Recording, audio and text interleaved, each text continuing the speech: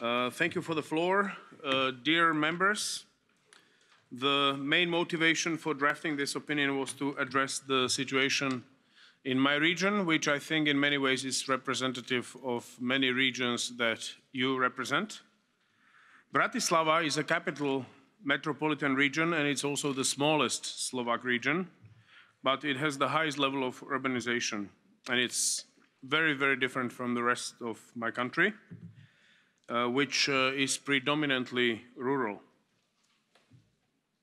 For many years, Bratislava region has been classified as the more developed one, according to the Eurostat, but the situation in real life is very different. For the last decade, the Bratislava region is scoring in the top 10 wealthiest regions according to the GDP, which is in high contrast with more complex measurements. For example, and for instance, with the methodology of Social Progress Index, Bratislava falls to the place number 181 out of 272 European regions measured. It's very difficult to explain the citizens why we only have limited access to EU funding, because we look rich on the paper, as well as it's very difficult to clarify to the European Commission that our region profits from the high GDP in a very minor way, and also to discuss with our national level politicians a new model of distributing the tax revenues and compensations.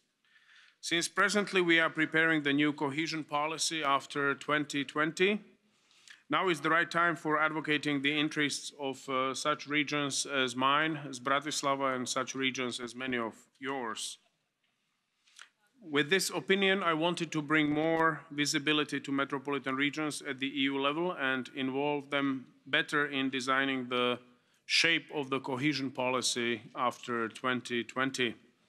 Metropolitan regions are home of 3 out of every 5 EU residents, i.e., approximately 60% of our citizens live in metropolitan regions. These regions are often seen as the engines of member states' economies and also the hubs of research and innovation. At the same time, we have to address difficult economic, fiscal, and territorial challenges, and also expanding the demand for high-quality public services while suffering from limited financing. Because of our relative wealth, metropolitan regions are limited in the ability to draw cohesion funds, while the budget revenues in some metropolitan regions are independent of our economic success and high GDP. And this has, of course, significant effect on the population's overall quality of life. Metropolitan regions have to face great and diverse challenges, such as environment concerns, adaptation to the climate changes, urban poverty, social inclusion, integration of migrants, youth unemployment, crime, and economic transition following the transformation of the old industries, just to name the few. These challenges need to be reflected both in political priorities and also thematically at the EU level. And therefore, I very much welcome the focus on 2 policy objectives, smart and green. Since the first 2 policy objectives are in many cases implemented in the metropolitan regions, suitably chosen priorities will enable the member states to fulfill their thematic concentration with the great help of our metropolitan regions. The opinion supports larger flexibility proposed by the European Commission, allowing financial transfers between the categories of regions, and recommends going beyond the GDP per capita as the only indicator and the major criterion. Social, demographic, and environmental aspects should also be considered when assessing the level of development.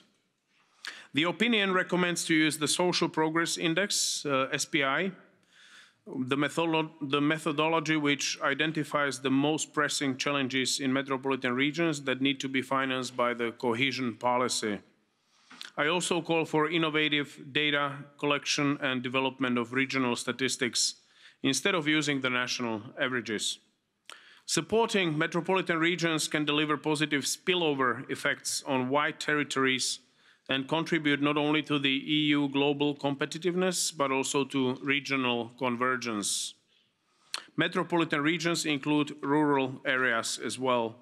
The opinion emphasizes the need to work on well-functioning urban-rural links.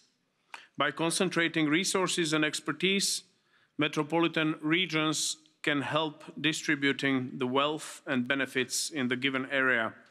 They can decrease the fragmentation in governance, and they can ensure balanced territorial development. The opinion underlines the need to acknowledge the added value colleague, you have to conclude. Now the Christmas time is... Okay, I will be finishing. Give me 2 more sentences, please. 30 seconds too much. Yeah? Okay, 2 more sentences. So I would like to thank you for all the people who added their amendments. They definitely improved the text very well. And I thank you for your attention.